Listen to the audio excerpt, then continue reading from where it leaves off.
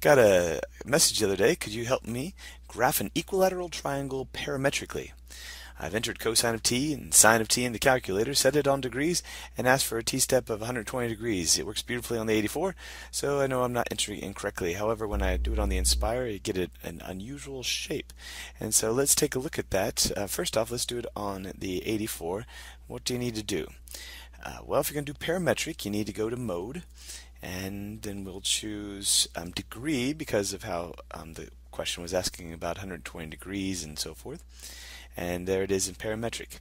Now if we went to y equals, then we'll do a sine of t and a cosine of t. And actually the story is this is a circle. Here's cosine of t. But if you only plot a couple of points and then you connect those points, then you would get a triangle. Alright, so there's that. Let's look at the window. Press enter. Okay, so let's look at the window. Currently, the default is to do radians because life is in radians. For example, the circumference is 2 pi radians times the radius. Alright, but we wanted it to do this in degrees, 360 degrees, and a t-step of how about 120.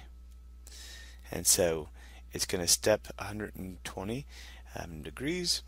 And alright, so I think we're ready to look at the graph of that. Let's see how this turns out. I don't think that window looks appropriate. Let's go back to that window. It's going from an x-min of 7.7. That's odd. How about we do something more like a negative 2 to 2 and a tick mark every one, sure. Negative 2 to 2, because what it's going to do is actually it's just a unit circle. It's just a circle of radius 1. Okay, now let's see how that's looking. Good graph. There we go. There is this this circle. So that was the question is how do you do that on the Nspire? All right. Well, let's do a new document.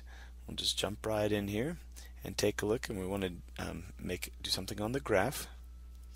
Now, the Nspire is menu driven, so if you want to do something, you could do it under menu. But I'm a big fan of right click. Control menu is right click, and we want to change it to parametric.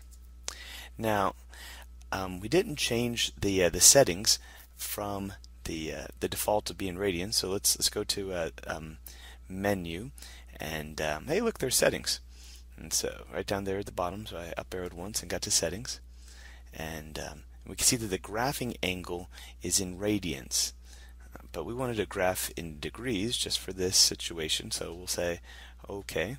For this one time we'll do that, and we were going to do it with sine of t and the cosine of t. And then of course we don't want that, we want 360, and we want this to be the 120. Okay, so before I press enter, I'm going to tell you that the default is not to just do points and connect the points. It does some additional smoothing, and so then you will get an unusual looking graph. Let's press enter and see what we see. Let's zoom in a little bit here and take a closer look at what's going on. So let's look at the settings. I'm going to right click again.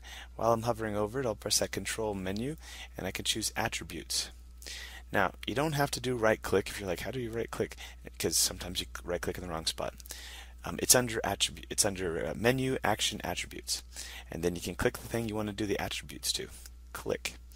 So right now it says it's continuous, and we scroll down and it has the minimum and the maximum, and so perhaps we didn't want it on. Oh, there it is. The graph is continuous. It's doing the best it can to make it continuous. If you did discrete, then you can see there are the discrete points. If you did discrete and connected, then there's that. So while we're here, let's take a look and change that step size. What if we wanted to do 60 instead? Look at that. We have 360 divided by 60. We have a nice 6 shaped thing. What if we did step size of 20. That's interesting. Or let's do, I think we already did 120, didn't we? Yes. How about 90? What do you think that's going to be? Yes, a nice little square. So that's kind of fun to do.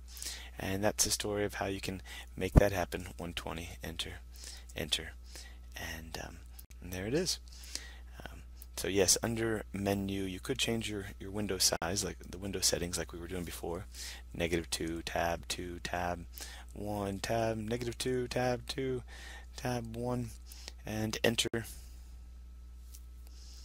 enter, and there's that. Although since it's supposed to be equilateral, it would probably be appropriate to choose the window and make it square, to zoom square. And that looks like a nice equilateral triangle as was requested. And so